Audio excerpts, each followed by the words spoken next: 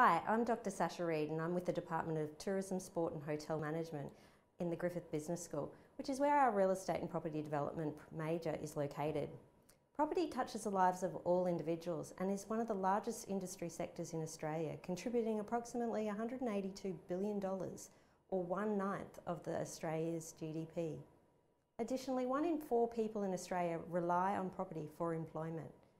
So the Real Estate and Property Development major is a generalist property program within the Bachelor of Business. Students are introduced to and obtain an understanding of the real estate and property development industry sectors, from real estate services, sustainable communities, strata titling and high-rise living, and property development. A major benefit of Griffith's program is our strong industry links. We encourage industry partners through speakers to talk with our students. We take them on a final year study tour around a number of major development sites in southeast Queensland, and the industry also supports a number of our students through scholarships and paid work placements. So upon graduation, our students have obtained a wide-ranging employment opportunities with a diverse range of different property players.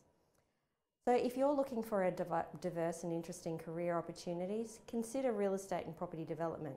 It's going to challenge you, it's going to engage you, and it's going to make for a very dynamic industry sector for the future.